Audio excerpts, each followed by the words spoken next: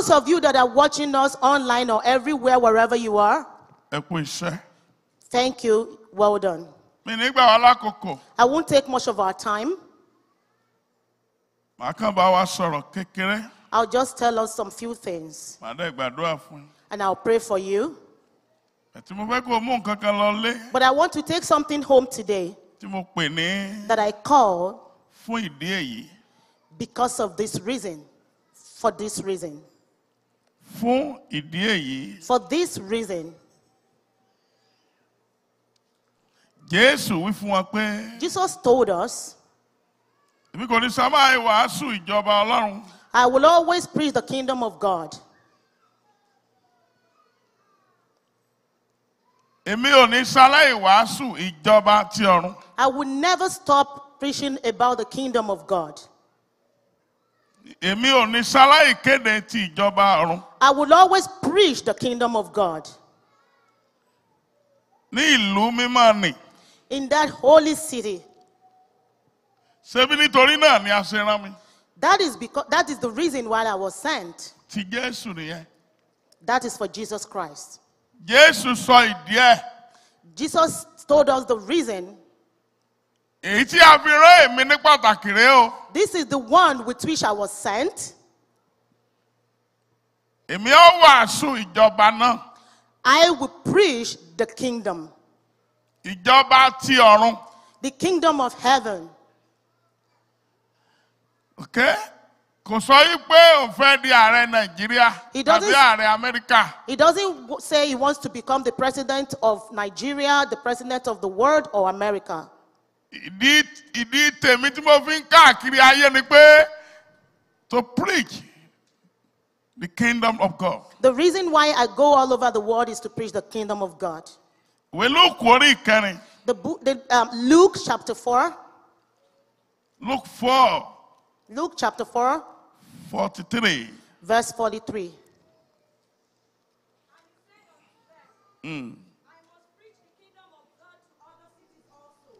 For therefore I am sent, and he preached in the synagogues of Galilee. Thank you very much.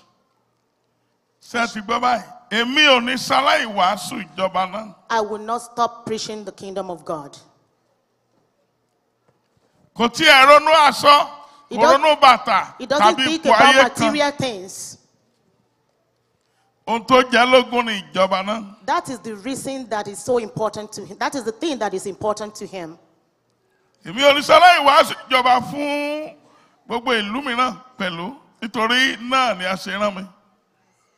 I would not stop or hesitate to preach the kingdom of God to everyone because that is the reason I was sent to this earth.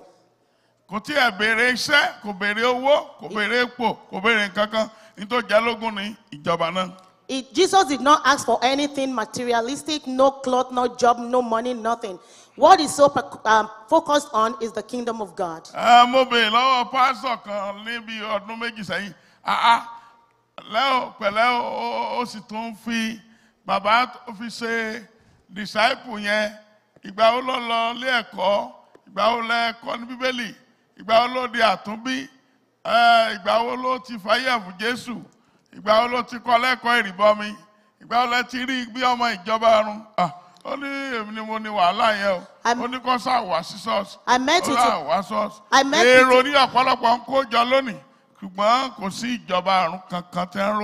met with his pastor some years back. I asked the pastor, that man that you made an evangelist in the church, when did he become a born again? Is this person baptized? Does he know our Lord Jesus Christ? But the pastor answered and said, I do not know anything about that. I don't care. I just want them to come to church. But these people belong to occultic fraternity. So, and they don't care. Even if we don't make heaven, we don't care. Pastor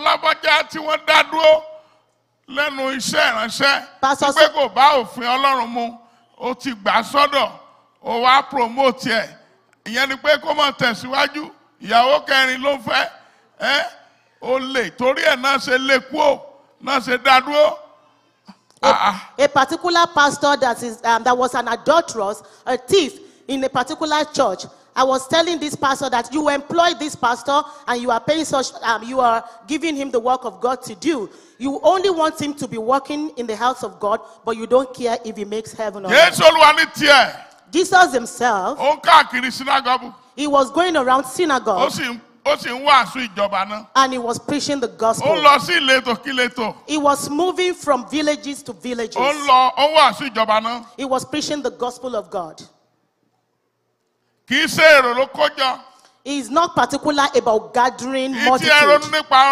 He doesn't care about our offerings. He was doing it day in, day out. Because he was so particular about the kingdom of God. Where are you? Where do you belong?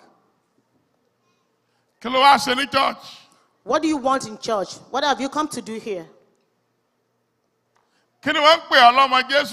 Why are you called the sons and daughters of Jesus? Why do you know pastors? How do you know your pastor? Why are you a good woman in church? Why are you called a choir member?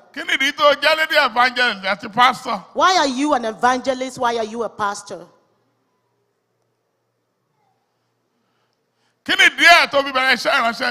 Why exactly did you start your ministry?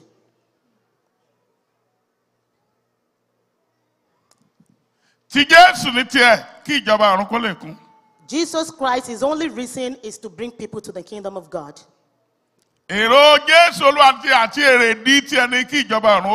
only thought and his only aim is about the kingdom of God. This is the reason he was sent to this world.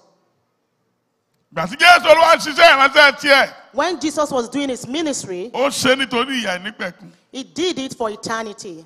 He was doing this for the eternity, the eternal life. And he preached to all men.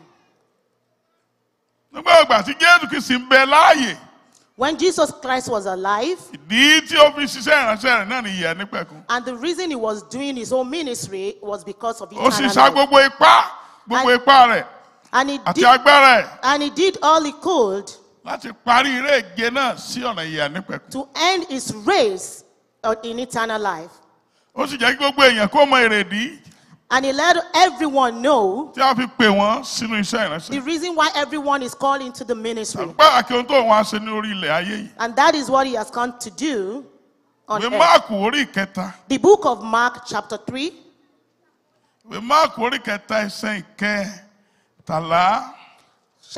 Verse 13. And he goeth up into a mountain and called unto him whom he would, and they came unto him.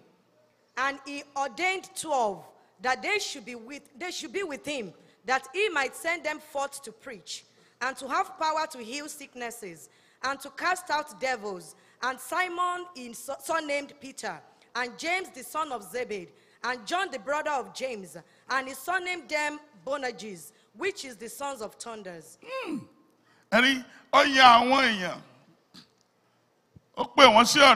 He called some people to himself when they went to the mountain, and he called them individually that he wants to himself, and they came to him, and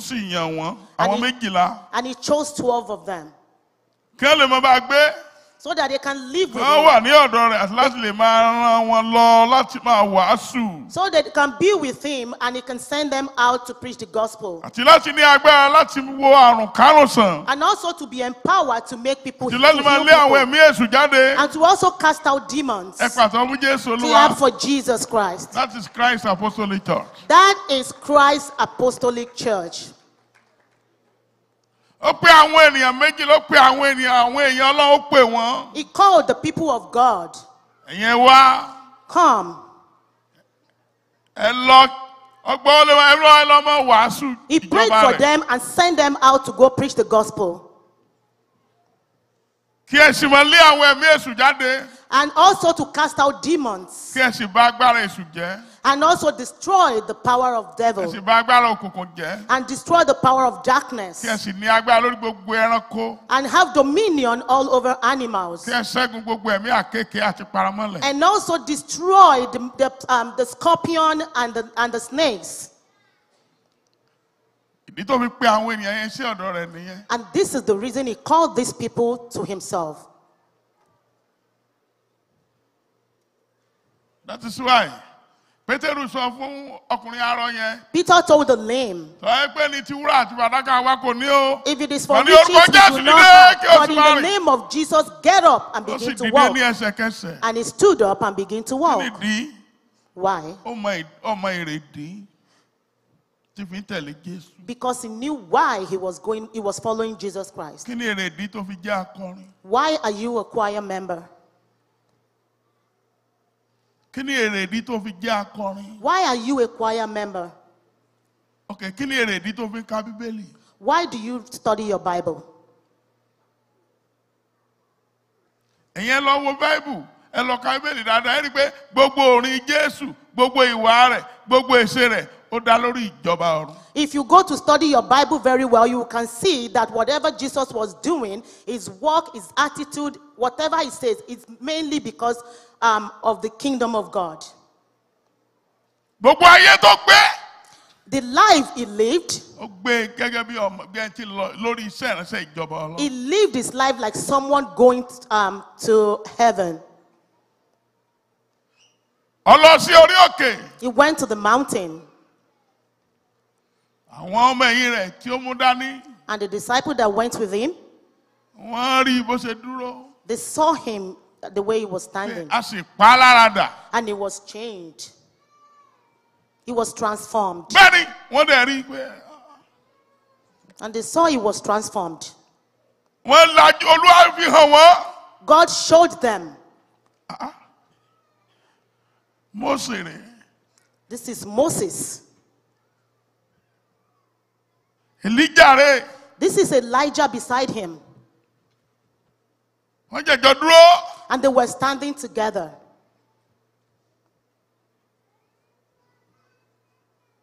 A pa á lára dà, a gbá àgọ́ yìí, a change àgọ́ yìí. Jesus was transformed physically.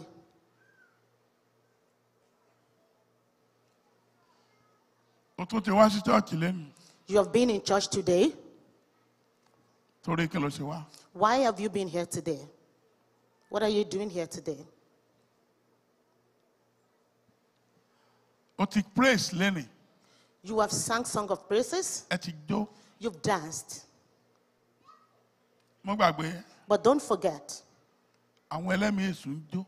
there are some other evil spirits that are seated. Mo lọ sí Birmingham lọ́jọ́ kan. I went to Birmingham one day. Wọ́n á rẹ́ nìkan bí aago méjì òru, mo rí pé ariwo yẹn pọ̀. And I saw Èmi àti bá ń sọ̀rọ̀ mi. something at 2 Mo ní kó a.m. jẹ́ á lọ síbi tán ti ń jó yẹn. And we saw people were dancing. That was around 2 a.m. And I called my friend, a pastor. I said, let us visit them there. Ṣé ijó náà ń jó báyìí? So they were dancing. Omi ń jáde lára wọn. And they were sweating profusely. Kó lè mọ̀ pé Just so you know, ìwọ nìkan kò ń kọrin. you are not the only one singing to God. Àwọn èrò ọ̀run àpáàdé ń jó. There are people from the pit of hell that are also dancing. Wọ́n sì ń lùlù. And they also drum. Wọ́n ń kọrin. They sing as well. Wọ́n ń ka Bíbélì. They read their Bible too. Wọ́n ń ka Sáàmù. They read Psalms. Àwọn náà ń gbàdúrà lọ́nà tiwọn. They pray in their own ways too. Ṣùgbọ́n But kí ni torí ìta ni wọ́n ṣe mọ̀ Jésù? Torí kí ló ṣe mọ̀? for you, Ṣé torí ayé yìí? why exactly do you know Jesus? Is it because of this world Àbí torí ìjọba ọ̀run? or because of the eternal life?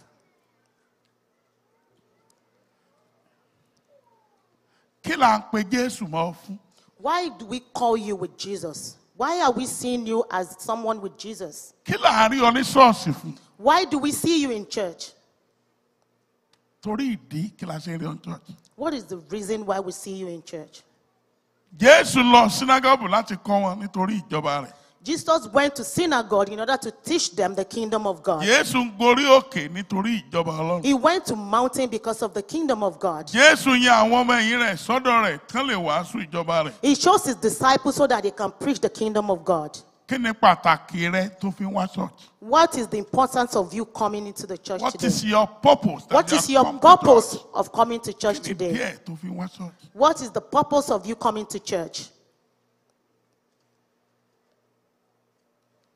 Ìwé Lúùkù orí kẹsàn-án. Luke chapter 9, 9:1.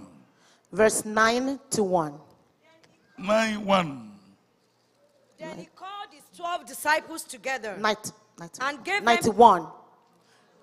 Luke Luke 9:1. 9, verse 1. Then he called his 12 disciples together and gave them power and authority over devils and to cure diseases. Hallelujah. Ó pe àwọn ọmọ ẹ̀yìn sọ́dọ̀ rẹ̀. He called the disciples to himself. 12 ni wọ́n. They are 12. Ó fún ọ ní agbára And he empowered them àti àṣẹ and gave them authority lórí ẹ̀mí èṣù. over the devils. Òmí èṣù gbogbo àti láti wo gbogbo àrùn sàn. He gave them authority over evil spirits and also to heal people. Okay? As a pastor, As a pastor, lady evangelist, lady evangelist, choirs, choir members, ọmọ ìjọ yìí, the church members, kí la pè ọ́ fún?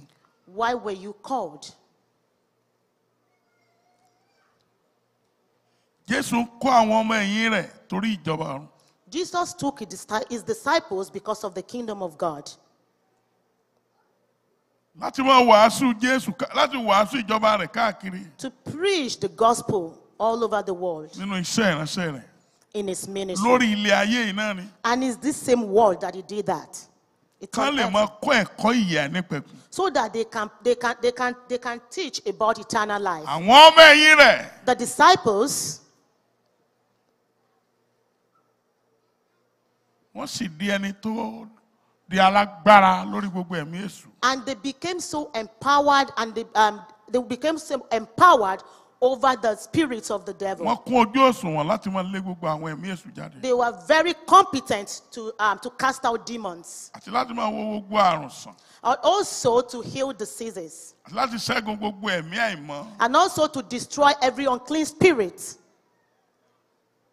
Olúwa sì gbé gbogbo ìhámọ́ra rẹ̀ àti agbára rẹ̀ wọ̀ wọ́n. And the Lord put upon them his armor, Wọ́n sì ń ṣẹ́gun ìwà búburú àti ìwà ibi. and they were destroying they were destroying evils, Wọ́n sì jẹ́ ọmọ ẹ̀yìn. Ọ̀pọ̀ wọn jẹ́ ọmọ ẹ̀yìn tòótọ́. and they are loyal disciples, Tí wọ́n kún fún ìwà bí Ọlọ́run.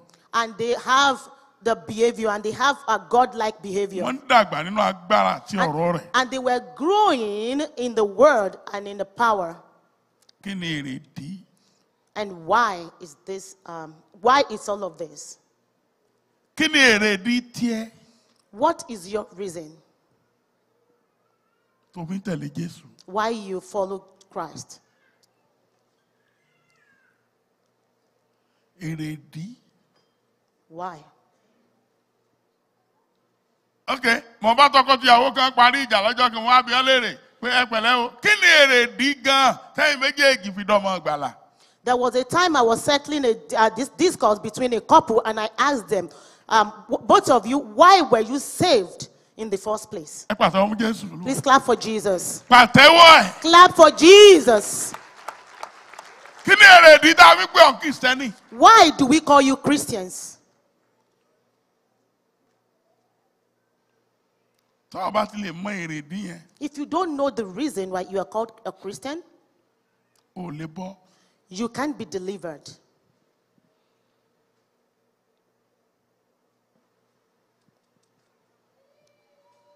Àìmọ̀ èrèdí tá a fi jẹ́ Kristẹni ló mú kí alàgbà kọ́ lọ mọ́ ṣe ìrúbọ.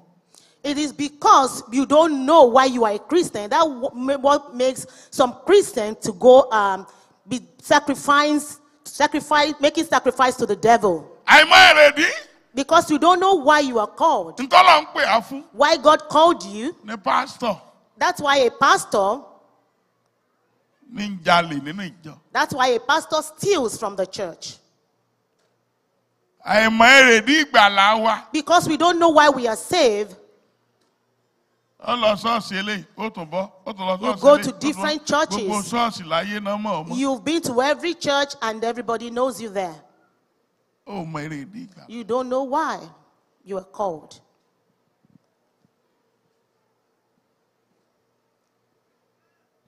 Jésù mọ èrè ìdí Jesus knew why he was here. tá a fi rán sí ayé. He knew why he was sent to the world. Hallelujah. Hallelujah. Ẹ lè ké dáadáa. Shout hallelujah. Bẹ́ẹ̀ni, bẹ́ẹ̀ni. Mo mọ èrè ìdí tí mo fi di Kìrìsìtẹ́nì. I know why I became a Christian. Ọmọ àjọ onítẹ̀bọmi ni mí. I am from the Church of Baptism. Yes. Ìgbà tí mo rí i pé mi ò rí èrè ìdí mi ń bẹ̀, mo jáde ń bẹ̀. I was from the Baptist church, but because I don't know, I couldn't find my purpose, I left that church. Wọ́n sẹ̀ mí, bí wọ́n bá pè mí ní ìsíndà lóhùn, bébí náà bá pè wọ́n, wọ́n dá wọn lóhùn. Mo ń lọ ọbẹ̀ lẹ́ẹ̀kọ̀ọ̀kan, ṣùgbọ́n mo fẹ́ lọ ìjọba ọ̀run. Ìgbà tí mo rí i pé èrè ìdí òkun ojú òṣùwọ̀n, mo mọ̀ pé mo lè sọnù, mo lè parẹ́, ayé mi lè bàjẹ́. Bí n bá tiẹ̀ lówó tí n bá rí ṣe, ọ̀run lè tì mọ́ mi. They did not offend me in the Baptist church, but I couldn't find my purpose there. So that is the reason I left, because I want to make heaven. Èrè díẹ̀. Bàbá mi mo sọ fún un pé. I told my father. Ǹjẹ́ lẹ́ẹ̀mọ èrè tí a fi lọ ṣọ́ọ̀ṣì? Ó lóun lọ ṣọ́ọ̀ṣì ni kéèyàn náà ṣe kéèyàn ó sin lọ́hùn kó dẹ̀ padà sílé. Ó ní ẹ̀ ń lọ ṣọ́ọ̀ṣì, ẹ̀ tún ń bọ òòṣà, ẹ̀ ń bọ eégún, ẹ̀ ń bọ Ọ̀ṣun. Gbogbo nǹkan ẹ̀ mọ̀ túmọ̀ tẹ́ fi lọ ṣọ́ọ̀ṣì. Ẹ má wulẹ̀ lọ mọ́, ẹ má wulẹ̀ lọ mọ́. Torí pé bàbá ńlá wa wọ́n fẹ́ mọ èrèdí ìjọba ọ̀run. Wọ́n fẹ́ mọ èrèdí tí Jésù fi kú. Wọ́n fẹ́ mọ èrèdí. Ìdí nìyí. Wọ́n pe àwọn ò ní máa sin Ọlọ́run pẹ̀lú òrìṣà. A ò ní sin Ọlọ́run pẹ̀lú òrìṣà. Jésù yìí nìkan la ó máa sìn. I told my Bí father. a ò bá lówó bá a rí ṣe, bébí bá ń pa wá, a faramọ́ bẹ́ẹ̀. A ó máa sìn ní òtítọ́ àti òdodo. I told my father, I asked my father the reason why he goes to church, and he told me, is it not to serve God? Come back home and then you are fine. Then I told my father, you can't be serving God and also worship other idols. It is better for you to stay at home, because we will serve the Lord. We don't care about money, food, or material things. We're just focusing on heaven. Bí o bá ti lè mọ èrèdí tó fi wá sí church. If you don't know why you're coming to church, O lè dọ́dọ̀ rẹ̀. you can't be with him. Èmi mọ èrèdí tí mo fi mọ̀. I know why I know him. Ìdí ni pé kí n lè dé ìjọba ọ̀run. And the reason is because I'm so that I can make heaven. Mi ìfẹ́ mọ́ gba ọ̀dọ̀ ẹnìkan dọ́dọ̀ rẹ̀. I don't want to go through someone to get to Mo God. fẹ́ dé ọ̀dọ̀ rẹ̀ tààrà. I want to get to him straightforward. Kí n máa bá a sọ̀rọ̀ kó náà máa bá mi sọ. I want to talk with him one-on-one. Kí n máa rí wọn káwọn náà máa rí mi. I want to see him and also want him to see me as well. Kì í ṣe pé kí n lálàá kí n máa gbọ̀n káàkiri. It's not that I want to dream and be shaken. Kì í ṣe kí èso dẹ́rù bà mí kí n máa sáká. I don't want to be scared by the devil.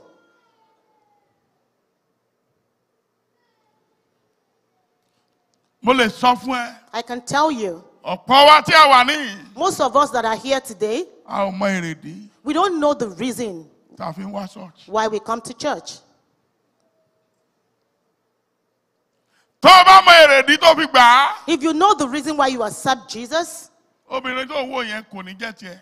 you won't be, that woman that you are looking at will not be yours. Ẹ̀mí olè yẹn ò ní lè súnmọ́. That spirit of stealing, you won't go near it. Ẹ̀mí àìṣòdodo yẹn ò ní lè débẹ̀. You won't go with the spirit of lies, Torí èèwọ̀ èrèdí rẹ̀. because it's a taboo. Àwọn irọ́, Those lies, àwọn àgàbàgebè, those lies, àwọn àìgbọràn, those stubbornness, àwọn àìṣòdodo. those lies and dishonest, Wọ́n ní rí lọ́wọ́ ẹ̀. you won't be caught with them. Bọ̀ torí pé ọmọ èrèdí ẹ̀. Because you don't know why you were called, Ó lè sọ̀rọ̀ bó ṣe wù ẹ́. you can talk as you like.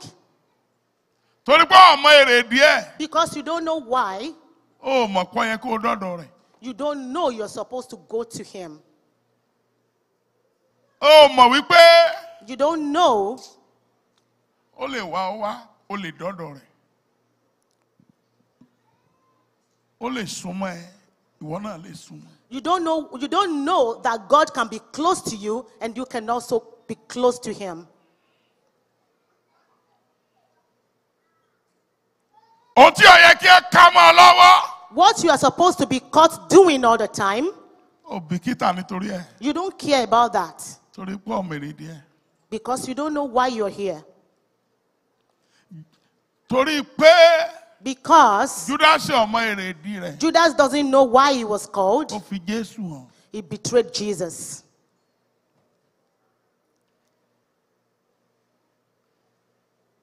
Torí pé Because Judas ọmọ èrèdí rẹ̀. Judas doesn't know why he was called, Ó gba ọ̀nà míì fi Jésù hàn. he exposed Jesus. Gbàtí máa kó lé. When I left home, Bó ni máa ṣe rìn? Olúwa sọ pé ọjọ́ Sunday tó ń bọ̀ yìí o. God said on next Sunday, Àgbàlá àtúrà ni kó lọ. you should go to the vineyard of comfort. Aṣọ báyìí ni kó wọ̀. You should put on this particular cloth. Ìgbọ́dẹ̀ tó àkókò níbi tí mo wà. And when it was time, Olúwa ni mo ti dúró dè ọ́ o. the Lord said, I am waiting for you. Tó bá pẹ́ jù báyìí lọ, màá ti lọ kó tó dé. If you come late, I will leave before you arrive. Kí nìdí? Why? Mo mọ èrè ìdí tí mo fi ń bọ̀. Because I know the reason why I'm coming here. Ohun tó dẹ̀ sọ fún mi. And what he told me, Ó di dandan kó pàdé mi bí. he must meet me here. Ìjọba mọ èrè ìdí rẹ̀. That day that you know why you're called, Ló sun ẹkún mọ́. that's when you cry no more. That's when you cry no more. Mo ṣeun. That's a pity. Onípe ló pọ̀ ní church. Onígbe We have- aláriwo. We have Aláàwẹ̀ pọ̀. Ṣùgbọ́n nígbà tí a mọ èrè ìdí nìyí. Ibo là ń gbé àwẹ̀ sí. Kò lọ bí kankan. a lot of people that cry unto God, people that can fast till eternity. But because you don't know why you are called, you don't know why you are here, that's why these prayers are not being answered. Kí ni díẹ̀ tí mo fi Why? dọ́mọ Jésù? Tí mo Why? fi dọ́mọ ẹ̀yìn Jésù? Why did I become a disciple of Jesus? Ronú sí i lẹ́nìí. You have to think about it today. Kí ni díẹ̀ Why? tá Why? a fi pè mí? Why was I called?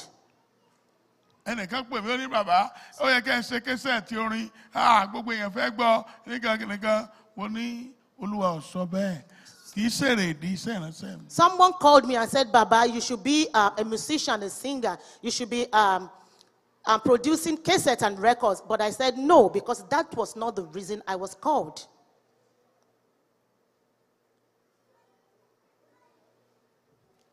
Mo fẹ́ kó o yẹra ẹ wò dáadáa. I want you to search yourself. Kí lè rè dí Why? What is the reason you're called? tí mo fi dọ́mọ àgbàlá?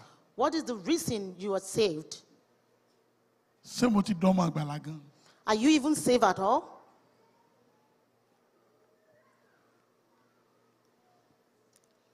Ẹ máa ronú. Please think about it. Jésù mọ ìrèdí tá a fi rán wáyé. Jesus knew why he was sent here on earth. Ó mọ̀ He knew. ikú ò wá bà lẹ́rù. That's why he's not scared of death. Ó mọ ìrèdí tí a fi rán. Because he knew why he was here. Ó sọ He said it. èmi mọ ìrèdí tí a fi rán mi. I know why I was sent here. Nítorí náà ni a ṣe rán mi. This is the reason for which I was sent. Kò sí ọmọlẹ́yìn Jésù Olúwa tí ó yẹ kó mọ ìdí tó fi gba Jésù. There shouldn't be any disciple of Christ that should not know why they accept Jesus. Kò sí onígbàgbọ́ láyé. No Christian on earth. Ìjọ́ tí mo gba Jésù. The day I accepted Jesus, Mo dẹ̀ dìde ńlẹ̀ I stood up níwájú ọ̀tá kọ̀. for altar call Mo dẹ̀ délé. and I got home. Mo mọ̀ ti dà tún bí. I said, oh, I'm a born again. Mo bẹ̀rẹ̀ sí yọ̀. I was happy and celebrating. Mo wá sọ fún ẹni tá a jọ ń gbé. I told my neighbor, Ọ̀rẹ́ mi tá a jọ ń gbé mo ti di ti Jésù lẹ́nu. I told my roommate that I'm now a born again. Olóòkè Olóò náà ti gba Jésù. She said, yeah, I've accepted Jesus Christ too.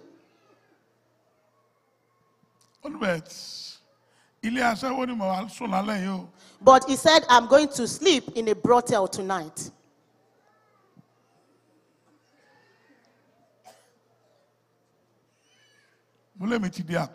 I said, I've become a born again. And I said, we'll no longer share this room. I will sleep in the passage. He said, why? I said, I'm okay with that. I don't want to lose my purpose.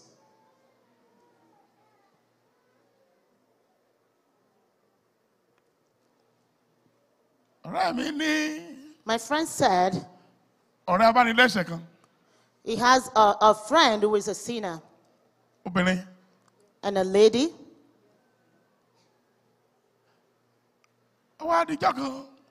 One day, my friend came to a service and he went to tell the woman, I won't be able to go with you to the herbalist's house. And because we won't be friends anymore. But I'll be talking to you. Why? When have you been thinking about this?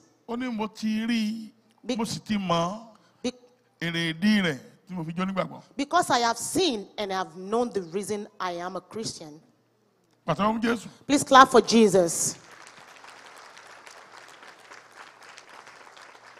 And he became free that day. Look, the scorpions, they know your secrets. The kingdom of the darkness knows. They know. Even the battle from your father's house know your secrets. That spirit of barrenness knows your secrets. Because they know you are not competent enough. That is why they are frustrating you. The devil can really frustrate you and can really beat you up. Once you don't know the reason or your purpose as a Christian. I went to preach in a crusade and we're coming back home. And then I had a very new car. This is a brand new car and the car stopped while we were going. Why? I said, what happened? And I prayed to God.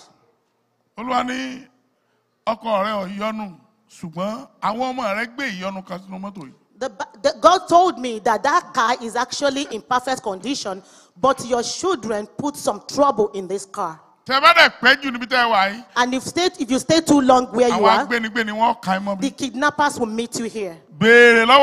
Ask them, who is that person that brought a forbidden thing here? Somebody brought something in here. And one pastor said, when we were coming, the people in the city,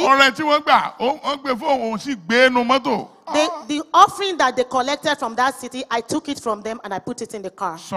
And I told him to get down.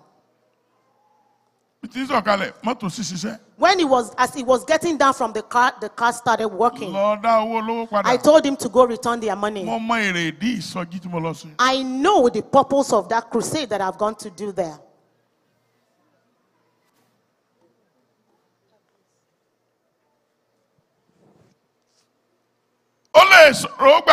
But I can never deceive you.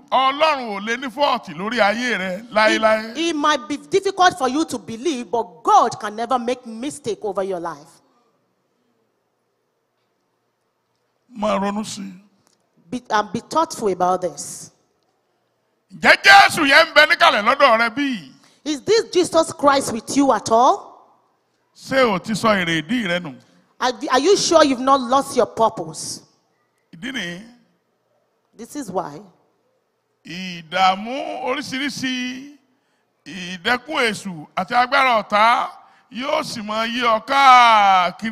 And this is why every trouble, battles, and the works of enemy are surrounding you.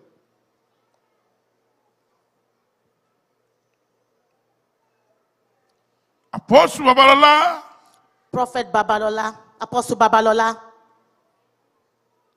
Ọjọ́ ẹni tí a fi iṣẹ́ ìránṣẹ́ ìtúsílẹ̀ ìgbàlà òmìnira lọ́wọ́ èṣù lọ́wọ́ ẹ̀mí èṣù àti kúrò lọ́wọ́ ìpọ́njú ìjẹníyà àti kúrò lọ́wọ́ ìdààmú àti wàhálà.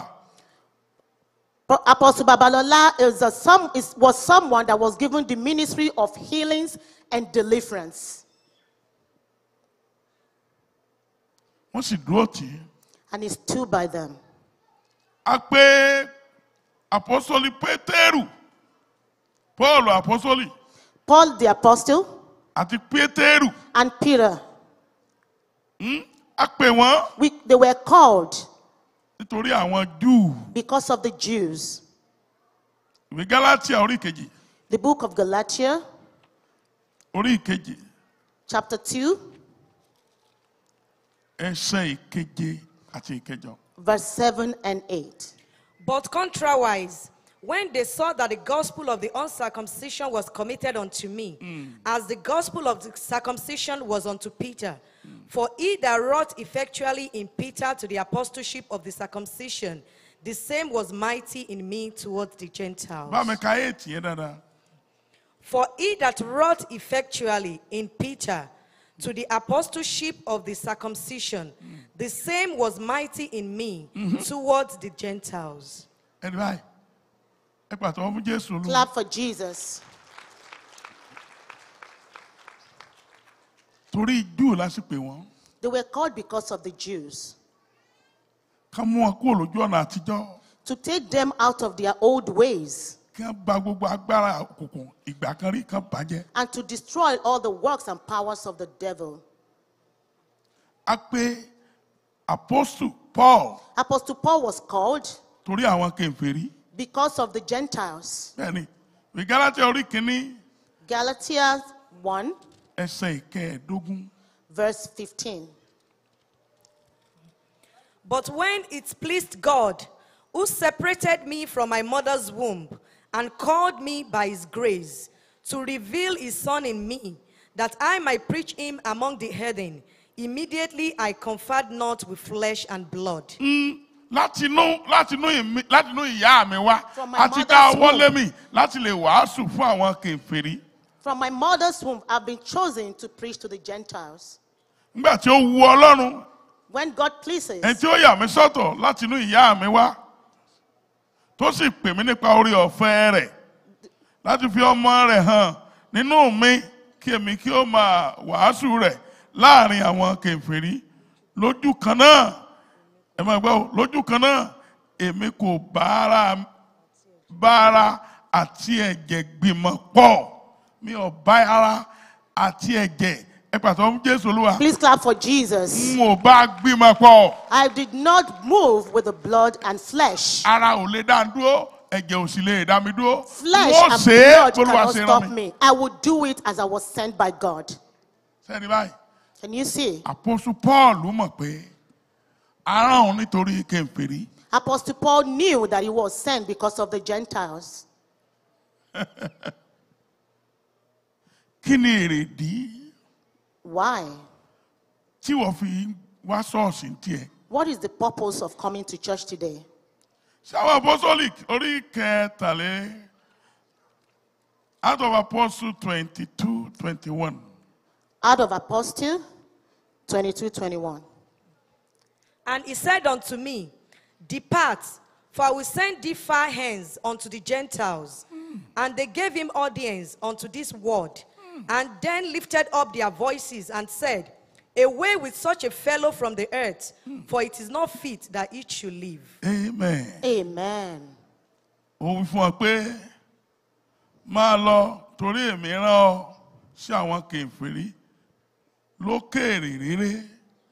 Ẹ̀rí báyìí, kèfèrí la rán Paul sí. That was the Yoruba version of the Bible that we just read.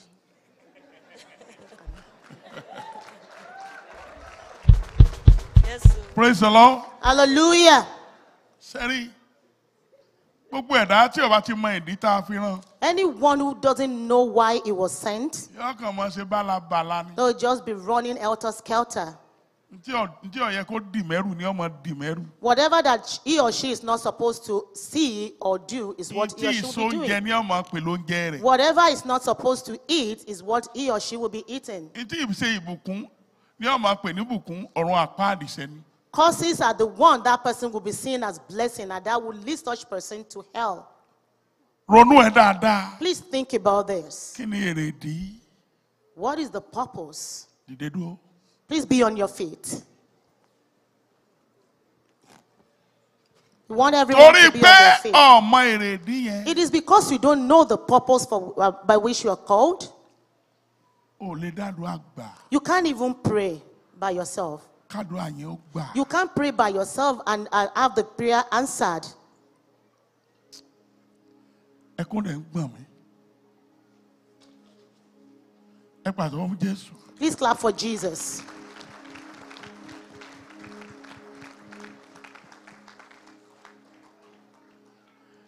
Èrò pọ̀ lójú ọ̀nà ìjọba ọ̀run, but Jésù ò rí ọ̀pọ̀ wọn. There are lots of people along the way to the kingdom of God, but Jesus did not see a lot of them. Ọ̀pọ̀lọpọ̀ àwọn èèyàn ti rìn wọnú omi lọ. There are lots of people that are drowned already Torí pé wọn ò mọ ìrèdí. because they don't know the purpose for which they are called.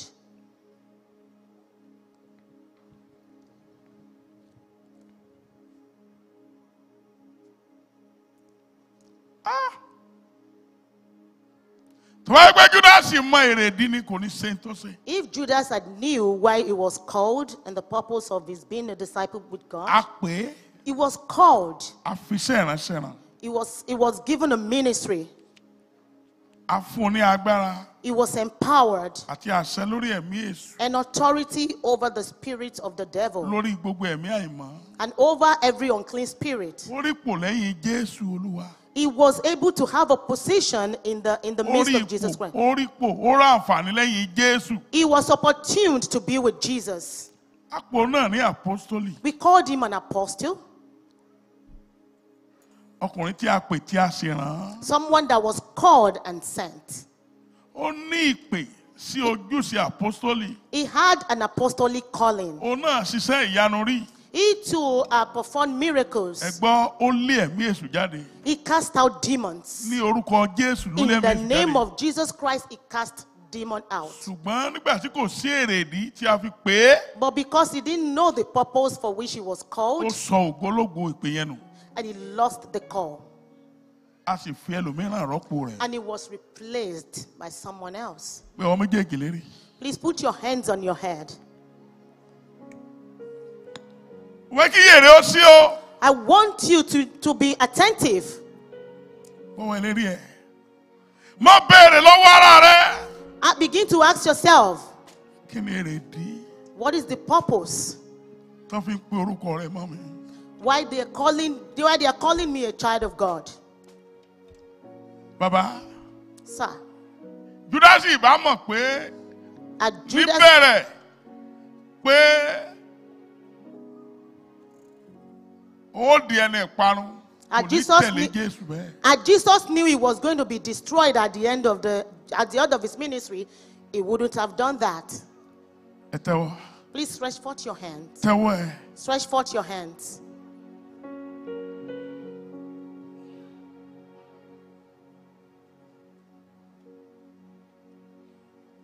Lajú. And open your eyes. Ọ̀pọ̀ ènìyàn A lot of people tí ó ti ṣèrìbọmi. that have been baptized, Tí wọ́n mọ èrèdí tí ó they fi don't tí even know ó why. fi tẹ̀lé Jésù. They don't know why they follow Jesus. Wọ́n kú òòṣà ló sí wọn. They died and they were buried. Òòṣà ló sí wọn. They were buried by the demons, By the idol. by idols. They were buried by idols. Àìmọye ọ̀pọ̀lọpọ̀ tó jẹ́ ẹni pé A lot of people that were called, iná jáde lẹ́nu wọn. they were speaking fire They have fires in ṣùgbọ́n their torí pé mouth. wọn ò mọ èrèdí. But because they don't know the purpose by which they are called, Wọn ò kú o. they didn't die, A ò gbúrò wọn mọ́. but we didn't hear from them anymore. Ọmọ iye èèyàn tẹ́ ti ṣègbéyàwó fún. You know how many people that you have joined together in Torí matrimony? pé wọn ò mọ èrèdí rẹ̀. Because they don't know the purpose. Wọ́n ń lọ, wọn ò jìnnà, wọ́n sì yà. They Ọkọ were, yà sọ́tún, ìyàwó wà lóòsì. they were going because they don't know the purpose, but eventually they got separated from each other. Tẹ́wọ̀. Please stretch forth your hands. Tẹ́wá kéèsì. Ọ̀pọ̀lọpọ̀ àwọn Kìrìsìtẹ́nì There are lots of Christians, tó ti wá ṣọ́ọ̀ṣì rí. they've been to this Tó church in bá the jẹ́ pé past. ọmọ èrèdí ni. If they know the reason why they were here in the first place, Wọ́n ò ní lo ẹ̀wọ̀n tán lọ. they wouldn't have gone to prison. Wọ́n bá dúró de ìgbà tí Olúwa yóò ṣe é. They could have waited till God will do it. Tó bá yẹ pé Sọ́ọ̀lù ọba If King Saul ó mọ èrèdí had knew the purpose, his tá a purpose, fi rán sí Amálékì, why he was sent to the Amalekites, kò ní kó àwọn ẹran wálé o. he wouldn't bring some animals back home. Máa ṣídà. Adé ọba ìbá ti bọ́ kúrò lórí ẹ̀. He wouldn't have lost his crown. Ṣùgbọ́n torí pé ó sọ èrèdí nù, But because he's lost his purpose, orí Amálékì padà sórí Sọ́ọ̀lù. the head of the Amalekite was avenged on him. Màmá wa kan nílò Olúwa, ọmọ rẹ̀ ní, mọ́mì, ẹ gbọ́dọ̀ gbálẹ̀ ṣọ́ọ̀ṣì mọ́. Ó ní rárá, o ò lè dá mi dúró. Mo mọ èrèdí tí mo fi gbálẹ̀ ṣọ́ọ̀ṣì. There was Mo mọ èrèdí ẹ̀. There was one of our mothers that sweep the church all the time. The son called her and told her to stop doing Ìgbà tó ní that. màmá, But she said no, she knows why she does that. And he told her, his mom, that the Lọ́ba mom gbé was yẹ disgracing kúrò him. lóṣogbo ló gbé lọ Èkó. And he took the mother from Torí that, pé kò from that fẹ́ city to gbálẹ̀ another mọ́. one because he doesn't want the mom to be sweeping the church. After the 6 church. months. And after 6 months, Wọ́n dá a dúró lẹ́nu iṣẹ́. he was fired from his job. Lọ́ba gbé, lọ́ba ní, ó ní kánsà náà gbé lọ sí Amẹ́ríkà. They said he has cancer and he was taken to Wọ́n America. suppression. He was operated upon. Kò lè yàgbẹ́, He couldn't poop. kò lè rìn, He couldn't walk. kò lè sọ̀rọ̀. He couldn't talk. Kí ló dé? Ìyá, kí ló sọ ọmọ yín? Ó ní kò yé mi. The mother said she didn't know what was wrong with him. Àwọn àjẹlé bàbá ẹ̀. They said it's the enemies from the father's house. Ọlọ́run tó dúró tì í láti ìpìlẹ̀ ṣe ń kọ́. But the Ok, God, iṣẹ́ èwo lẹ̀ ń ṣe fún Ọlọ́run nípìnlẹ̀? Ó ní ilẹ̀ mo máa ń gbá ṣọ́ọ̀ṣì, ẹ padà sí ṣọ́ọ̀ṣì, ẹ lọ mọ gbálẹ̀ yẹn. Ọjọ́ tó bẹ̀rẹ̀ sí gbálẹ̀ yẹn báyìí, ọkùnrin yẹn dìde, a vision ó bẹ̀rẹ̀ sí came, rìn. and the mother was told to Láàrin go back ọ̀sẹ̀ and kan. continue to sweep the church, Ìdè yẹn já. and the son was Lẹ́yìn healed. ọdún mẹ́ta tán ti dá dúró, After ilé iṣẹ́ yẹn pè padà. After 3 years that he has been out of job, Torí that pé actual company, the ìyá company rẹ̀ called him padà back. sínú èrè. Because the mother went back to the purpose, and that was the purpose was sweeping the church. Kí ni èrèdí o What is your purpose? tó fi dánmọ̀ àjọ yìí? What's the purpose of becoming the member of this church? Gbé ọwọ́ yẹn sókè. Please lift up your hands. Lọ́wọ́ yẹn sókè. Lift up your hands. Kí ni ìdí ẹ̀ Why? tí mo fi dánmọ̀ àjọ yìí? Why did I become a member of this church? Kí ni èrèdí ẹ̀ Why? tí mo fi sọ pé Jésù ìwọ ni màá máa sìn? What is the reason I said, Jesus, you're the only one I'll serve? Lọ́wọ́ yẹn sókè. Stretch forth, raise up your hand. Mo ti dé lọ́sàn yìí. Lord, I am here this afternoon. Padà sínú ayé mi. Come back to my life. Díjú ẹ̀ pa. Close your eyes. Ìwọ tó mọ̀ pé You that you know, o ti sọ èrèdí rẹ nù. you have lost your purpose. Má jẹ́ ń tàn ọ́. Don't let me deceive you. Arán mi sí ọ láàárọ̀ yẹn. I am sent to you this morning. Máa bọ̀ níta kíá. Begin to come to the front. Má kà ṣàìrà. All eyes closed. If you know you've lost your purpose, the reason why you are born again, the reason why you Ọmọ are kò saved, ti bọ́ sọnù. please begin to come to the front Máa now. rọ́ọ̀sì bọ̀, máa ṣá eré bọ̀. Quickly come to the front, please. All eyes closed. Mabo.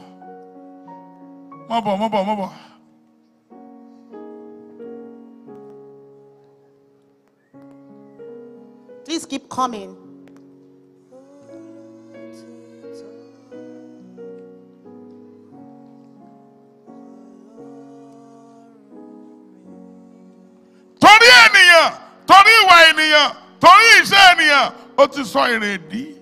Because of people, because of their attitude, because of material things, you've lost your purpose.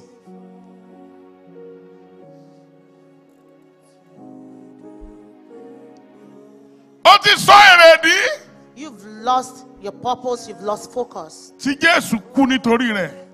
lost the reason why Jesus died for you.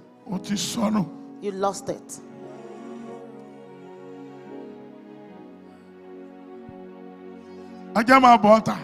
You better come out now.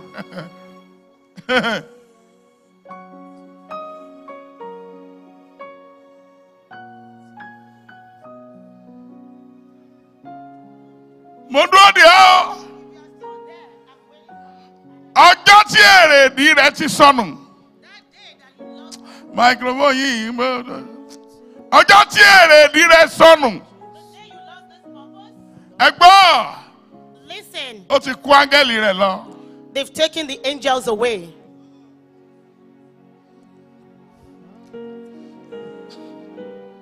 Ọjọ́ tí Sọ́ọ̀lù sọ èrèdí rẹ nù. The day Saul lost his purpose, ẹgbọ́n listen, adé ọba kúrò lórí ẹ̀. his crown was lost. Ó padà di abókù sọ̀rọ̀. He became a sorcerer. Ẹ̀náwó yẹn sókè. Please lift up your hand. Èrèdí ìgbàlà mi dà. Where is the purpose of my salvation? Obìnrin yẹn dẹ̀ mọ̀ pé ó ti bọ́ sọnù lọ́wọ́ wọn. And that woman knew that she's lost it, Kò lè jáde. but she's not coming out. Ó lè jáde. You can't come out. Àánú ẹ̀ ṣe mí. I pity you. Àánú ẹ̀ ṣe mí. I pity you. Ẹ̀bùn lè dúró. Blessing can wait. Ẹ̀bùn gift Gift can wait. can wait. Ẹ̀bùn lè dúró, But Spirit of God can go. but the Spirit of God can go. Agbára Ọlọ́run Ọlọ́run lè lè fi lọ. sílẹ̀. Agbára Ọlọ́run lè fi ní sílẹ̀. Ẹ̀mí Ọlọ́run lè lọ. The Spirit of God can go. Èrèdí rẹ̀ lè lọ. The purpose can leave. Ìfèdèfọ́ lè dúró. Speaking in tongue can wait. Ẹ̀mí àlá lè dúró. Owó lè dúró. Money can stop. Ọ̀pá àṣẹ lè lọ. The staff of office can leave. Yálé máa ṣáíré náà. Ìwọ tá a rán mi sí lálẹ́ láàárọ̀ yìí máa bọ̀ ń ta. You that I was Ìwọ sent gan to mọ̀ this morning, please come out. pé agbára àdúrà ti lọ lọ́dọ̀ ẹ̀. If you know that the power of prayer has left you, O ò rí Ọlọ́run bíi tìgbà kan. you don't see God like before. O ò lè bá a sọ̀rọ̀ bíi tìgbà You kan. can't even talk to God like before. Àpẹẹrẹ ẹgbọ́n ti jáde nínú ayé ẹnìyẹn. That is the example that God has left your Máa life. bọ̀ kíákíá. Please come out right Yàrá now. ọmọ ṣe náà wọlé kápá ìka ṣàìdá. Ibi tí ń gbẹ́nu ayé rẹ̀ yẹn ó ti kó kú o. That place where God lives in your life is gone. Ó ti kẹ́rù rẹ̀ lọ. He has gone. He has relocated from your life. Ẹkún rẹ̀ ń gbọ̀n mí. Please be on your knees. Wọ́n á dẹni tó ń jẹ níyà. You are now someone who they mess up. Ó dàbí pé kí n máa ké kí n máa sunkún. I feel like crying for you. Ẹgbẹ́ sókè. Please lift up your face. Èrèdí lọ The purpose has nínú ayé gone Sámúsónì. in the life of Samson, Wọ́n yọ ojú ẹ̀ méjèèjì. and his eyes were plucked out. Ta ló tó bẹ́ẹ̀ nígbà Olúwa ń bẹ lọ́dọ̀ rẹ̀? Who can ever do that to him when he has the presence Ta of ló God? tó bẹ́ẹ̀? Who can do that to him Nígbà tí pátákó ẹṣin ń bẹ lọ́wọ́ ẹ̀. when he has that power?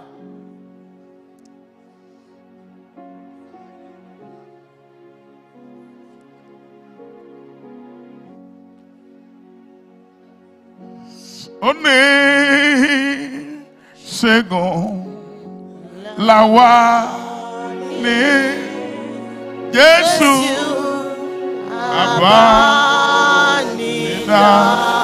àbánidáró. Ó rẹ̀ mú nílá àgbọ̀.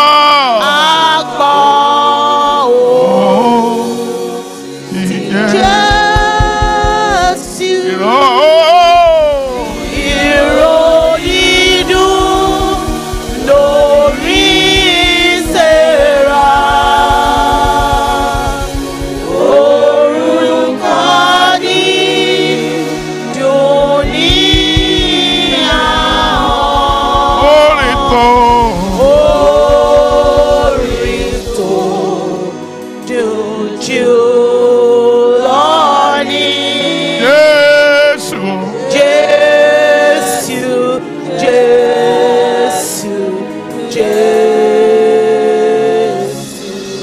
ọwọ́ yẹn sókè. Lift up your hands. Wò mí sàn lónìí. Lord, deliver me today. Heal me, Lord. Mò ń ṣàìsàn. I am sick. Dá èrèdí mi padà. Return my purpose to me.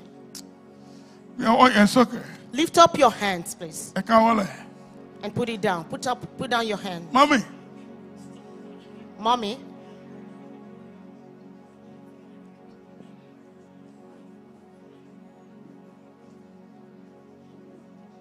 My brother. Wo? Ọkọ àti ìyàwó kan. Wọ́n bí ọmọ mẹ́rin. a couple had 4 children. Sọ̀rọ̀ sókè. A couple have 4 children, Èrèdí bọ́ sọnù. and they lost the purpose, Ọmọ mẹ́rin kú lọ́jọ́ kan ṣoṣo. and the 4 children died the same day. A graduates. They are graduates. Wọ́n fẹ́ lọ jẹ pẹpẹ súù They want to go refresh. ní Amẹ́ríkà. They want to go eat pepper soup Wọ́n in jáná. America. And they ran through the red Tírélà lights, tí ń bọ̀ dẹ̀ gorí wọn. and they were hit by a truck, and they Èrèdí kúrò lọ́wọ́ wọn ni. lost the purpose. Èrèdí ìyá wọn àti bàbá wọn. The purpose of their parents were lost. Nawọ́ ẹ̀ sókè. Raise up your hands. Mò ń ṣàìsàn. I am sick, Lord. Dá èrèdí mi padà. Return my purpose to me, God. Tí mo ti sọnù. The purpose that I have lost, God, return them to me. Obìnrin ọba dẹ̀ kúnlẹ̀ o. This woman, you're supposed to kneel down. This Kí person, Ọlọ́run ó fi àánú gbà padà fún ọ. so that the Lord can, in His mercy, return Ẹ it to you. pé Jésù lẹ́ẹ̀kan. Call the name of Jesus Christ. Dá once. èrèdí mi padà. Return my purpose. Oyoyoyoyoyoyoyoyoyo. In the name of Jesus, Lord, return my purpose. The purpose that I have lost, Lord, return it to me. In the name of Jesus, begin to pray.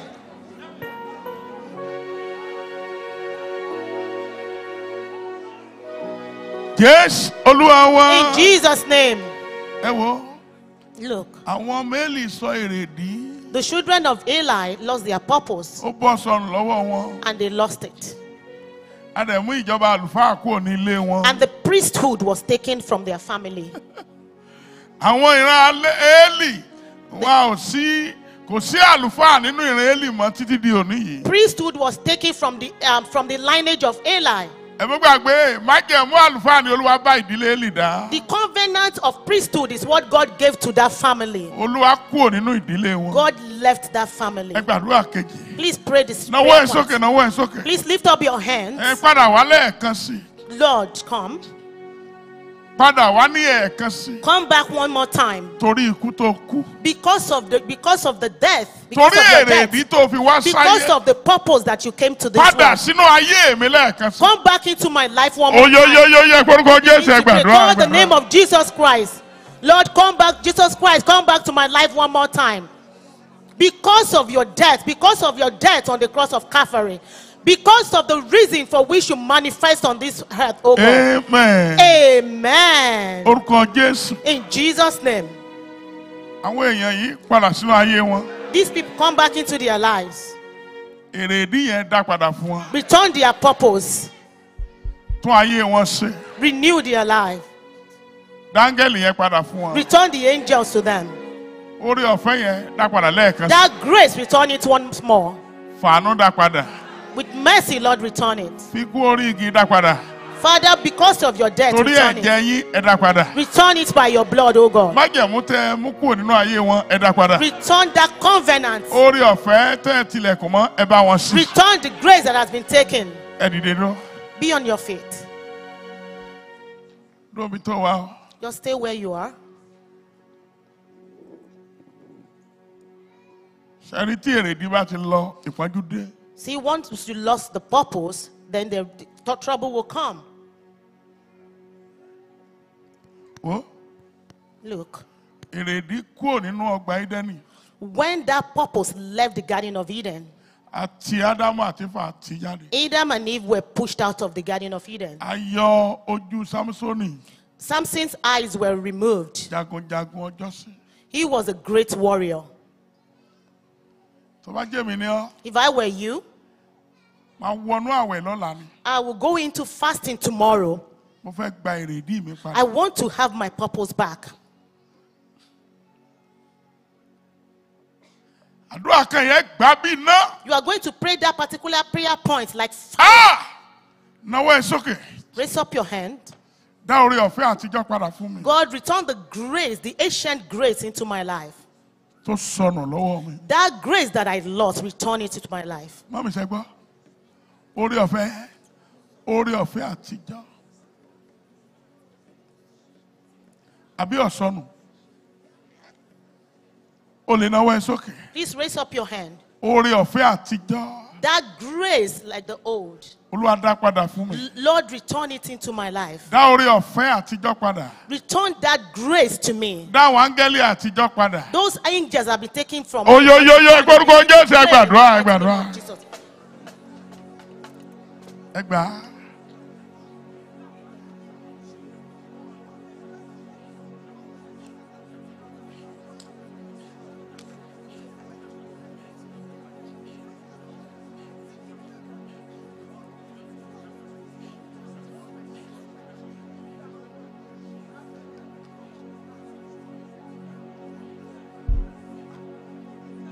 O lè gbà á.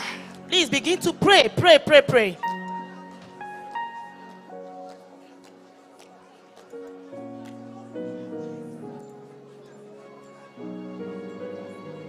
O lè gbàdúrà.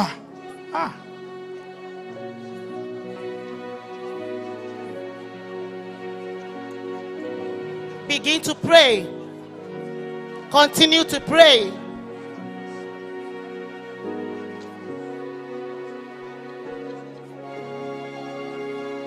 Jésù Olúwa wa. In Jesus' mighty name. Tẹ́wọ́ ẹ. Please stretch forth your hands. Are you blessed?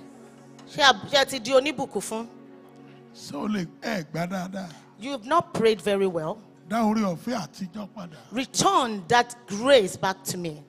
Nawọ́ yẹn sókè. Please lift up your hands. Nígbà kan rí ọmọ yàrí. There was a time you don't even know what is called suffering. O rí yà nígbà kan rí. You have never seen suffering in the past. Nígbà tá àǹfààní àtijọ́ ń bẹ.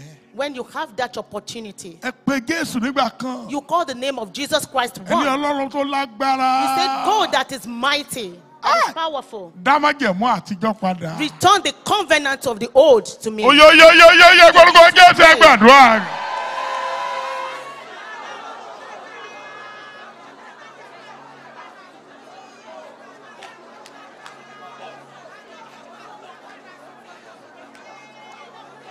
Jésù. In Olúwa wa. Jesus' name. Tẹ́wọ́ ẹ. Stretch forth your hands Kò sàmì. and Orúkọ begin to Jésù. say amen. Àwọn ènìyàn yìí These people padà sínú ayé wọn. come back to their lives. Èrèdí rẹ̀ The purpose tí wọ́n fi ń wá church. for which they come to church. Èrèdí rẹ̀ The purpose tí wọ́n fi gbà ọ́ gbọ́. that they believe in you, God. Kí ẹ lè tẹ àkékè àti paramọ́lẹ̀ So that they mọ́lẹ̀. can they can trample on scorpions Kán and lè snakes. ṣẹ́gun èṣù lójú So they ìjà. can destroy the devil in battle. Gbogbo ẹ̀ ló ti sọnù. They've lost these things. Tó bá rí bẹ́ẹ̀ Lord, for this reason, láàárọ̀ yìí Olúwa dá this padà fún morning, ọ. Father, return it to them. Orí ọ̀fẹ́ àtijọ́. Ó yẹ gbà á. Grace like the old time. Receive it. Jésù ọ̀sọ́ ìdí rẹ̀ nù tó fi lọ sórí igi àgbélébùú. Jesus did not lose his purpose even when he was going on the cross. Kò bẹ̀rù kú nítorí ìwàásù ìjọba ọ̀run. He wasn't scared of death because he believed in the kingdom of God. Bẹ́ẹ̀ni kò bẹ̀rù kú. Yes, he was not scared to Wọ́n die. pa Stefanu nítorí ìjọba ọ̀run. Stephen was killed because of the kingdom of God. Àìmọye àwọn àpọ́sítélì tán bẹ́ orí wọn A nítorí lot ìjọba of ọ̀run. apostles were beheaded because of this kingdom. Nítorí òtítọ́ wọ́n bẹ́rí Jòhánù oníjọba. Because of truth, John the Baptist was beheaded. Mo wá gbàdúrà lọ́wọ́ báyìí. And I pray now, Àánú tó ti sọnù mọ́ ọ lọ́wọ́ the yìí. mercy that have been lost Torí pé ọ̀sọ́ èrèdí rẹ̀ nù. because you lost your purpose, Lọ́wọ́lọ́wọ́ yìí àánú kò this fọ̀ minute lẹ́ẹ̀kan sí. begin to receive it. Kẹ́rì ní gbogbo ọ̀nà. Kẹ́rì àánú gbà ní gbogbo You ọ̀nà. receive mercy in all ways. èrèdí rẹ̀ kó bára nínú ayé The yín. purpose begin to manifest upon your Kẹ́rí life. lórí iṣẹ́ yín. On your job, Kẹ́rí lórí ọmọ yín. on your children, Kẹ́rí lórí ọkọ yín. on your husband, Kẹ́rí lórí owó yín. on your Kẹ́rí businesses, lórí àlá yín. on your dream, Kẹ́rí lórí ìran yín. and in your vision. Ojú kò sì ní tì yín. You will not be put to shame. Ìjọba Ọlọ́run kò sì ní bá lọ́wọ́ yín. You will not miss the kingdom of Ọkàn God. yóò sì balẹ̀. And you will have peace of Torí mind. Jésù Kristi náà. In Jesus' Olúwa name. wa. Amen. Amen. Ẹ tẹ̀lé ọkùnrin. You want to go with Evangelist Niyi Molake? Thank you. Ẹ tẹ̀lé wọn. Just hold on a minute. Ẹ tẹ̀lé wọn. Please go this way. You want to go with the Ẹ pàtẹ́wọ́ evangelist. fún wọn. Tó o bá tijú. If you are shy,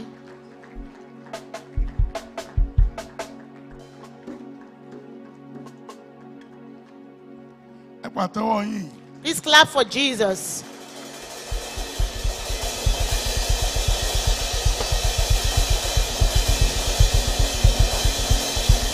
Ẹnìkan tó gbàgbọ́ pé Olúwa wà láàyè kó ìdè dúró kó kí hallelujah ńlá kan sí ọba If you àwọn believe ọba. God is alive, get up and shout one hallelujah. Pastor Fela. Mommy.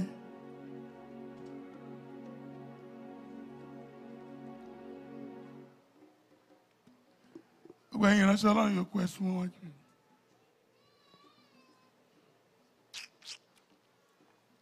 Ìyá mi sàn. Ó rẹ́rìn ni. Okay o. Tó o bá ti rẹ́rìn mi ní sọ tí mo fẹ́ sọ. Daddy ni ọ rẹ́rìn o. Ìwọ ò ṣe bá rìn. That is just for the pastor and his family. Orúkọ Jésù.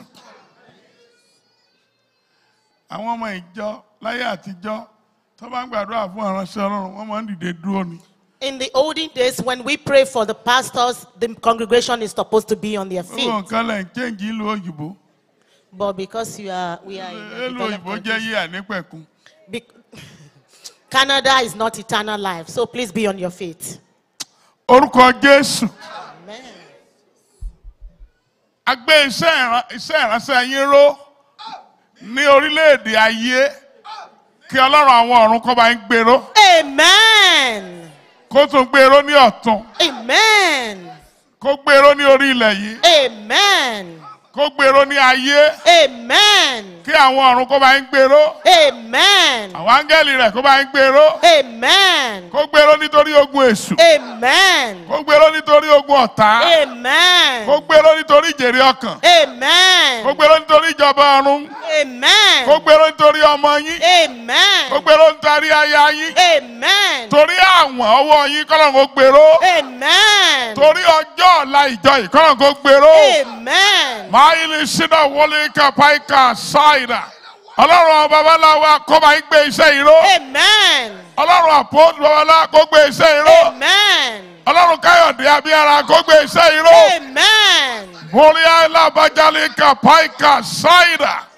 Ọfà ayé kò ní bà yín. Amen. Kò ní bá aya yín. Amen. Kò ní bá ọmọ yín. Amen. Ìjà ò ní túmọ̀ lórí. Amen. Iṣẹ́ yóò ní bàjẹ́. Amen. Arú ọlágbára kọ́nà kó rú ọlágbára. Amen. Amúra fún ọ kọ́nà kó múra fún ẹ. Amen. Bẹ́ẹ̀ ni yóò rí. Amen. Ògo ni fún Ọlọ́run lókè ọ̀run. Hallelujah.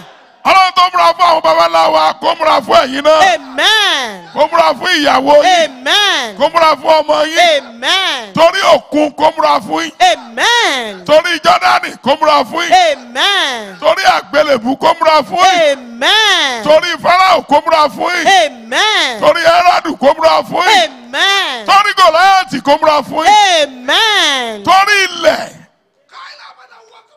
tẹ́ ó gbà fún Olúwa àwọn ọmọ ogun fún ìjọ yìí. Ọlọ́run kó múra fún ọ. Amen. Kó wà pẹ̀lú yín. Amen. Kó dúró tì yín. Amen. Ẹ̀yin kọ́ Ọlọ́run yìí ó yẹ gba agbára. Amen. Mo ní ẹ gba agbára. Amen. Ìránṣẹ́ Ọlọ́run bàbá wa lọ́lọ́wọ́ tó wá láti Toronto. Ọfà yóò ní bà ọ́. Amen. Kò ní bá aya yín. Amen. Kò ní bá ọmọ yín. Amen. Ẹ fi lẹ́sílẹ̀ ayọ̀lẹ́ ó balẹ̀. Amen. Gbogbo ẹ̀yin kan wọ̀nyí orí yóò ní gbàbọ̀dé. Amen. Ẹ ní fọ́ lójú o. Amen. Ẹ ní rọ lápá o. Amen. Ẹ ní rọ lẹ́sẹ̀ o. Amen. Ẹ ní sọmọnu o. Amen. Ẹ ní sáyánu o. Amen. Ògo ni fọ́nrán lókè àrùn. Hallelujah. Pásítọ̀ Fẹlá mo sọ fún yín pé Olúwa wí pé kí ẹ̀yin ìjọ yìí kẹ́ ẹ gbàdúrà ààbò I told láti oṣù kejì, oṣù kẹta, oṣù kẹrin, oṣù karùn-ún, oṣù kẹfà nínú ìjọ yìí. Every Sunday ẹ máa gbà á, ẹ máa gbà á. Every Sunday láàrin ìṣẹ́jú mẹ́wàá ẹ má jòjú ọkàn yín láì gbà á. Bẹ́ẹ̀ bá fẹ́ lọ rìn àjò ẹ gbàdúrà ẹ tún gbàdúrà. if you are going on a journey, pray. Tẹ́ bá fẹ́ lọ Nàìjíríà. Especially if you want to go to Nigeria, you have to pray hard. gbàdúrà. You have to really pray hard. Mo jẹ́ iṣẹ́ fún yín o. I have delivered this message. Ọlọ́run yóò dúró tì yín. The Lord will be with you. Ọkàn yóò sì balẹ̀. A ó jọ dé ìjọba ọ̀run. We'll make heaven Ẹ together. sàmí. We will make heaven together. Say amen. Ẹni tó pè yín ẹ kò ní kọ̀ yín sílẹ̀. The Lord that called you will not Torí leave you. Jésù Kristi Olúwa In wa. Jesus' name. Ẹ dìde. Ẹ̀yin akọrin. Ẹ máa bọ̀ wájú bàbá yín. Ẹ̀yin ọ̀sà. The ushers, the choir, Ẹ máa bọ̀ wájú bàbá yín.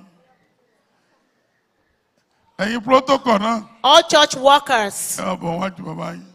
all church workers, please come to the front. Workers tó wọ́ọ̀kì ni o. Ìṣe workers tí wọ́ọ̀kì ilé ẹ o. Worker tí ò ṣèrè di rẹ̀ nù ni o. Worker that has not lost his or her purpose, please come forward. Workers tó dára ẹ̀ lójú. Workers, if you are the one that are sure of themselves. Workers wo lẹ́yìn ṣe? Student department. Student bo sẹ́ni student ń bí ni. Children. Children. Okay, so ti kọ́ wọn lónìí. Àṣepọ̀ ìsìn àpapọ̀ ní tòní. Okay. Ta ló sojú ṣe workers ẹ̀kọ́ náà? Okay. Those people that are actually performing the duty of workers. Ṣeun. please- Ta ló lè jẹ́rìí ẹ? Bẹ́ẹ̀ni. Kí ni sẹ́ ẹ? Màá ní ká lọ gbé fáìlì ẹ wá o. Torí mi ò lọ́mọ burúkú. So ṣe díẹ̀díẹ̀. Oh, Sẹ́lẹ̀ fún ní 10%. Èló lè fún? 80. Ọ̀gá yín pàápàá sọ pé kò ṣe dáadáa tó. Ó gbìyànjú, ọmọ ìṣe dáadáa tó lójú bàbá ẹ̀. bẹ́ẹ̀ni. Tẹ́mi ọba fún yín máàkì ní ìsìn. If I want to give you mark Tírì ni now, ó fún ọ fún I'll ọdẹ. give you 3%.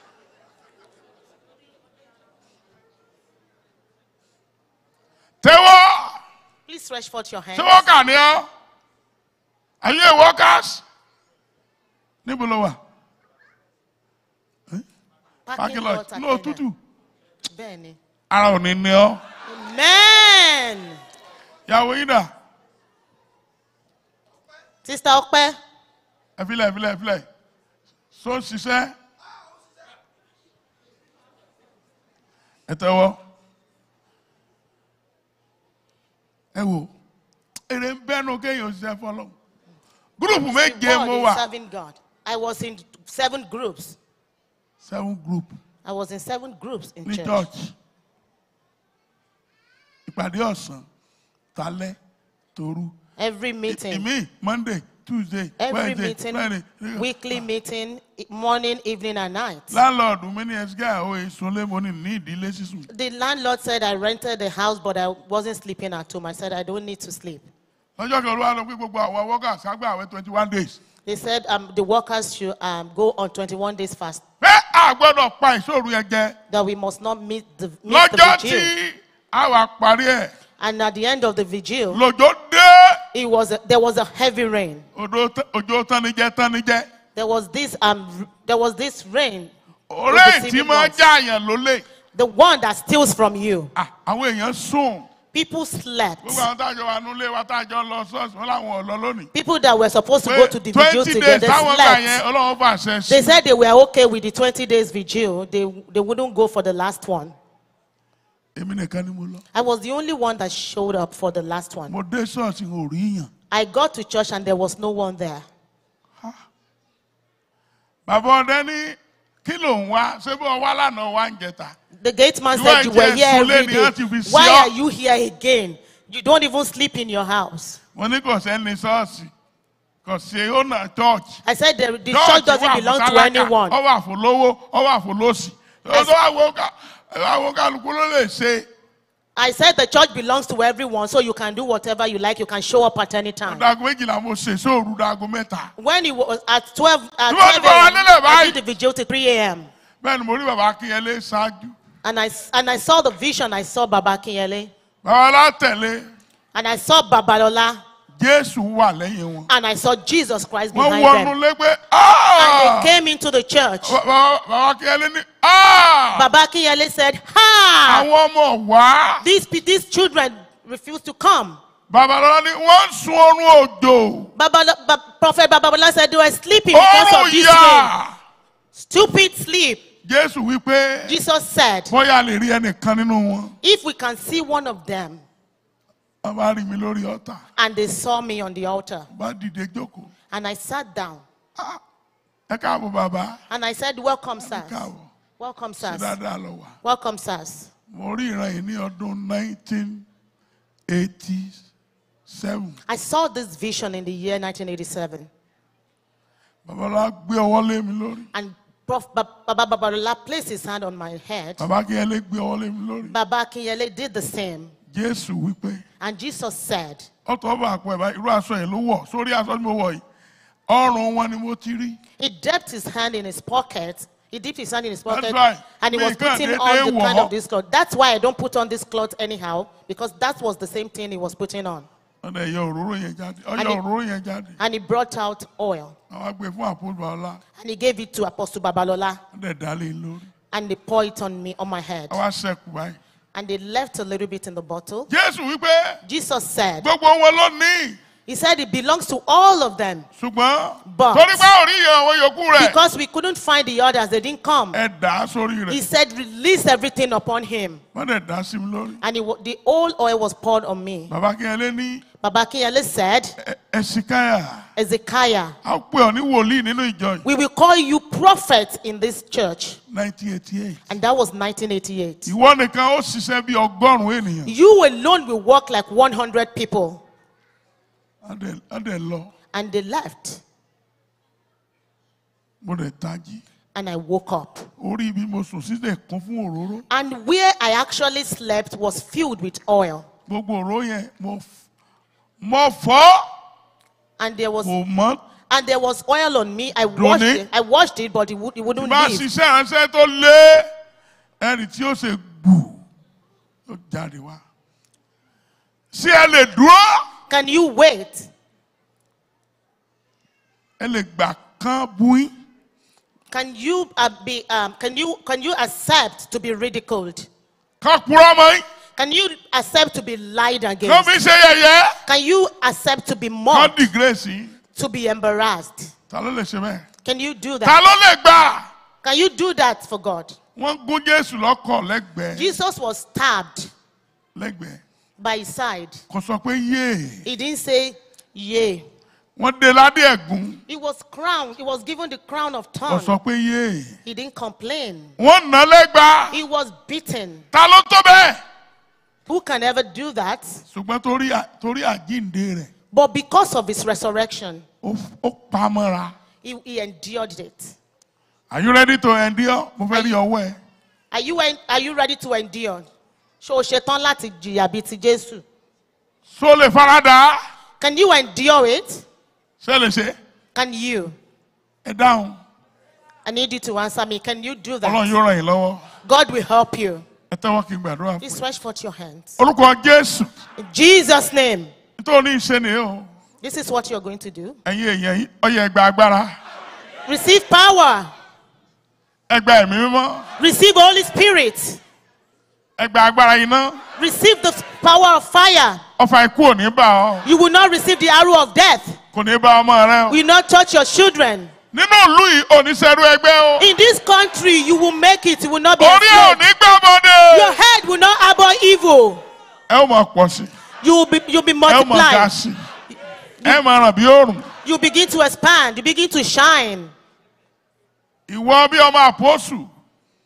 Orí ẹ ò ní gbà bọ́dé. Your head will not harbor evil. Ẹ ò ní dìdàkudà. You will not become miserable. Ọkàn yóò sì balẹ̀. You will have rest. Ìjọ yìí yóò máa gbèrú sí i. This church will begin to prosper. Ibi Ọlọ́run mú yín lọ yóò mú ọ débẹ̀ o. Wherever the Lord is taking you, you will get Orí èyí there. tó ṣe yìí, ọ̀rọ̀ rẹ kó dayọ̀.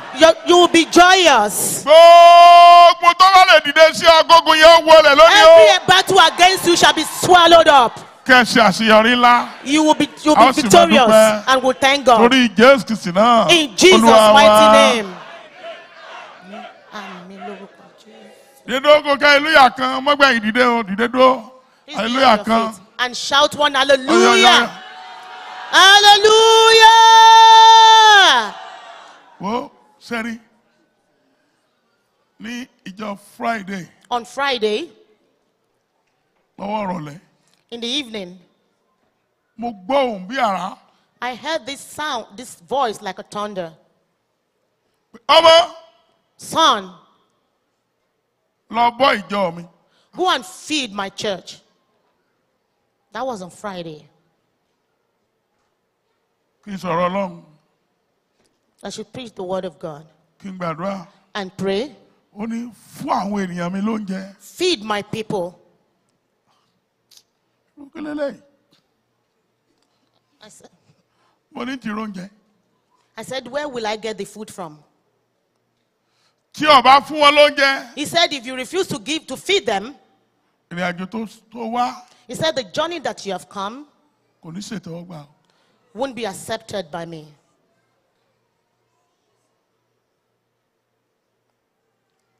Owó tó o fẹ́ ná ń bí yẹn. The money that you Party want to fún mi. spend, Lọ́pọ̀ owó yẹn tì. he said, so keep that money aside. Fún àwọn ọmọ mi lóúnjẹ. Feed my people. Bó ti wulẹ̀ kó kéré mọ́ o. As little Mo as ti the ṣe o, mo food ti is, pẹ́ kẹ́tà yín o. I have prepared the food. I have done my part. Mi wá mọ̀ o. I don't know.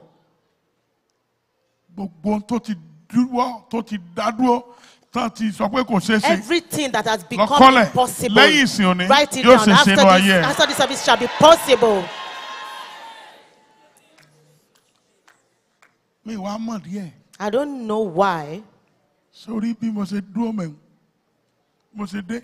When I came, Olúwa béèrè lọ́wọ́ pásítọ̀ yín. the Lord asked me to ask your pastor, Ǹjẹ́ ń tẹ́ pẹpẹ ẹ̀yìn fún mi nínú ìjọ yìí? do you raise an altar of praise for me in this church? Mo wá bi léèrè. And I asked pastor, Ó ní pẹpẹ ẹ̀yìn. Kí Olúwa sọ pé the Lord says nínú ìjọ yìí in this church, ní ẹ̀ẹ̀kan lọ́dún once in a year, kẹ́ ẹ máa ṣe praise international.